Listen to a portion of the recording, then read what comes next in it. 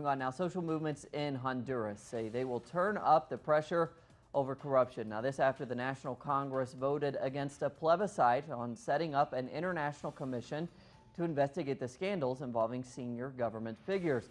Our correspondent Gerardo Torres now with the latest from Tegucigalpa. The so-called outrage movement in Honduras that for the last 2 months has been protesting with torches in the street demanding an end to corruption showed their discontent with the National Congress decision that stopped the process of plebiscite that would allow external investigation on corruption cases of the current government. It is sad that the National Congress doesn't answer to the people. We have been protesting in the streets of Tegucigalpa and in 50 different cities in the country.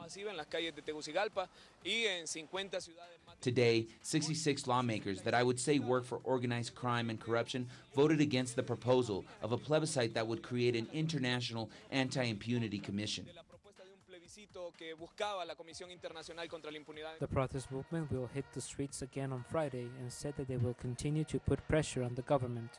We have to move on to the next stage. That means all the social movements must increase their participation and pressure.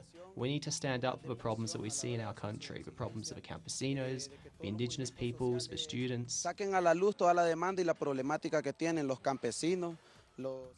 This is the right moment to act. It's the time to speak up and put more pressure on this government that came to be as a result of fraud. The Honduran government has been very clear that they won't allow investigation in the corruption cases. It will now depend on social pressure to bring an end to impunity in the country. Gerardo Torres, Telesur, Central America.